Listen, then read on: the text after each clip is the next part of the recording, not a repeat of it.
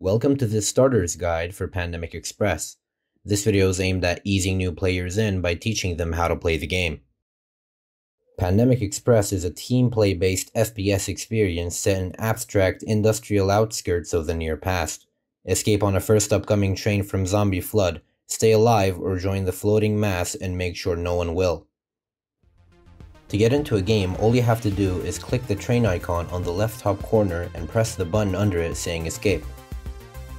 When you join a game, you spawn in one of these 4 stations as shown now, with the rest of the players with you at the same station. After the game starts, one person out of 30 people gets selected randomly and turns into a zombie. For the game to start, the zombie needs to infect at least 2 people, so at least 3 zombies need to be present for the doors to open. The human's objective is to get to the train, which is marked in-game, and survive on it until the train reaches the goal, making them win. Humans can also scavenge for weapons and open airdrops for better gear to fight the zombies. The zombies' objective is to infect every last human in the game.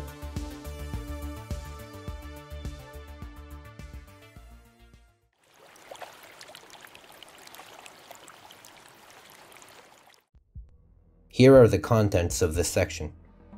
Let's get into it. After a zombie gets selected and infects 2 people, the gates will open and humans are free to get out. You can press C to talk to your fellow teammates.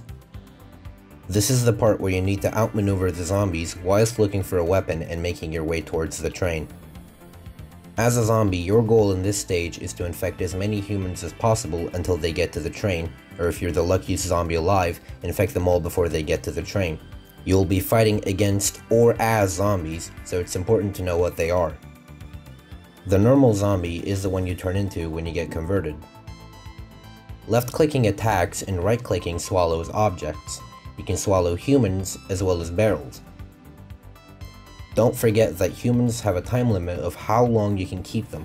You can see how much time you have left on the bar below after you swallow a human. Left-clicking throws whatever you have in your belly. You can also hit other zombies to boost them forward. When a zombie and human are close together, a beeping sound will play. The beeping becomes faster when closer.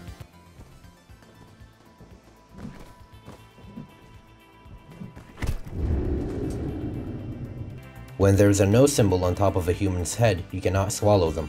Humans get this mark above their head because a zombie hit them recently or they have been swallowed, then spit out. To change to a special zombie, you need to charge up your ultimate bar. Hitting a human adds 20 points to the ultimate bar. Killing someone doesn't give you extra points. When you fill up your ultimate bar, you can press R to respawn as a special zombie of your choosing. You can choose the zombie you want to be by pressing 1 and 2 or with your mouse. Mimic is the first zombie you can choose after you fill up your bar.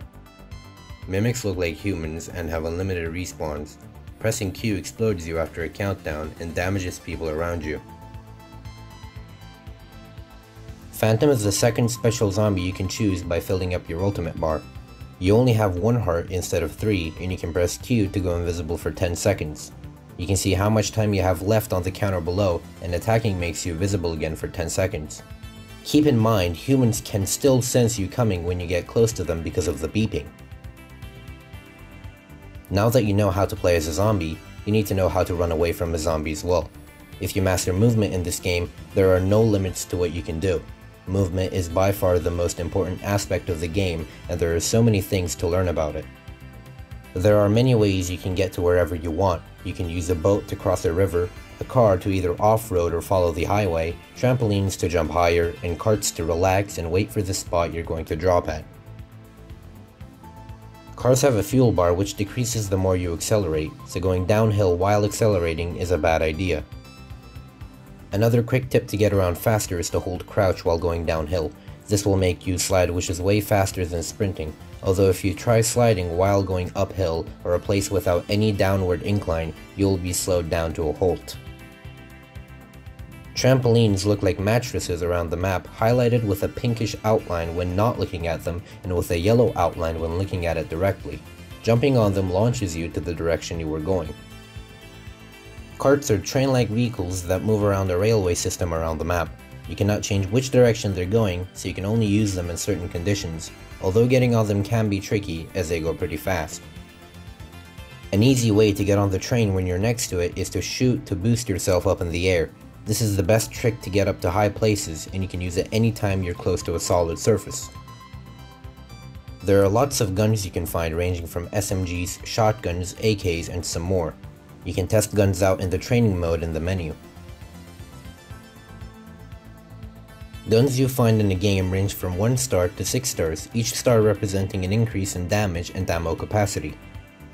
The only 6-star weapon in the game currently is the rocket launcher that can only be found on airdrops and comes with restricted ammo that can't be acquired after it runs out. To get high-star weapons, you need to open an airdrop. Opening the airdrop is a risk-reward play. When opening or near the airdrop, zombies can see where you are and jump on you as you're trying to open the airdrop. Hold E to open the airdrop when looking at it.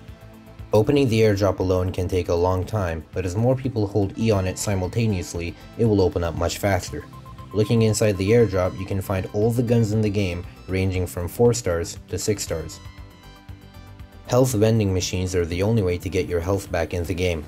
They can be found near many buildings and are highlighted with yellow. To regain health you've lost, simply go next to it and press E.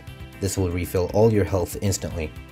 When you're low on health, the closest health machine will be marked with a plus sign so you know where it is.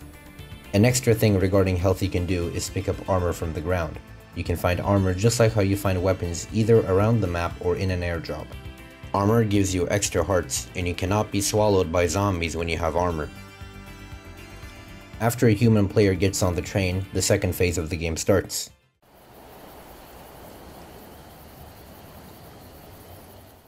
After you see the word "all aboard," the train starts moving and the main action starts. Prepare to defend the train as zombies will try to throw you off to stop your progress on your way to the escape. The tricks you learned in the first phase will definitely help you, as if you get thrown off, it's going to be hard to get back on if you're not that good at movement. The moment someone steps on the train, it will depart and the zone will start closing in on the train. The zone slowly damages you, eventually killing you if you don't make it out in time. Although the zone does not damage zombies. Zombies can press R to respawn at a zombie nest close to the train.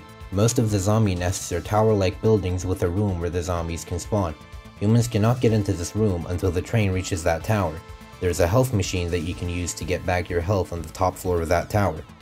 The train stops at a train station on the way once per game, letting humans gear up.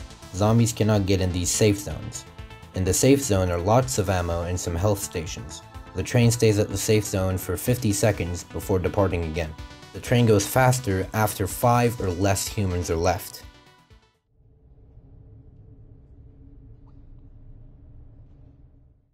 When you see the yellow text above saying that the train is almost gone, and you hear these drums in the background, you're near the end of the game.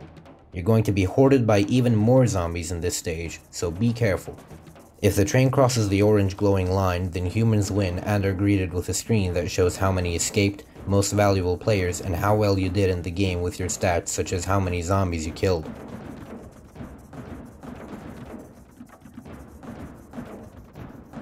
If every human is infected before they escape with the train, another screen pops up saying "Swarmed," showing the valuable players in the spotlight and how well you did in the game with your stats, such as how many humans you converted.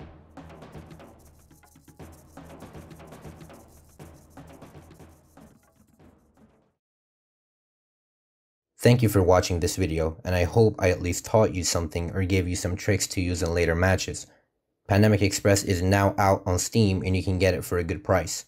I'm Klariaon, and this has been a starter's guide to Pandemic Express.